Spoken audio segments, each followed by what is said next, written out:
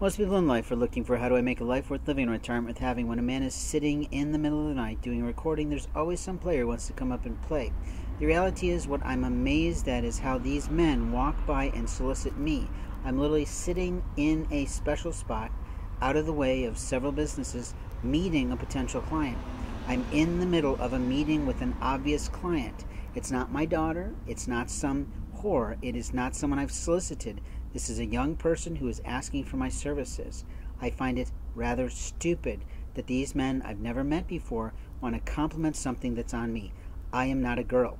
Do not compliment my clothing. That is inappropriate address. Do not play into the fact that I'm sitting with a girl. If you want to solicit a girl, go find your own girl. Do not solicit my clients. This is an immaturity that is clearly being passed around in the community of, okay, our approach with food doesn't work, let's try something else. No, go out, find your life, go find your job. I don't mind someone who's thoughtful. I don't mind someone who's appropriate. And yes, I have taught the skill of using a compliment to talk to someone. But usually in business, we're complimenting skill sets. We're complimenting someone's job. We're complimenting the challenges or the difficulties that they have to go through, which to some people listening would be odd.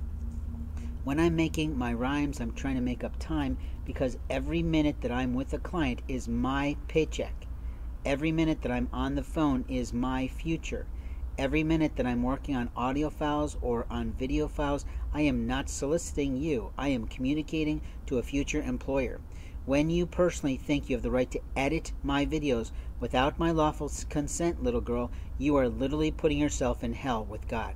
You see, when a channel uses a video channel to communicate to people, God knows precisely who's going to be listening, when they're going to be watching, and what they're going to be doing and feeling when they do it. Or are you that stupid about the mother and father God of the entire world?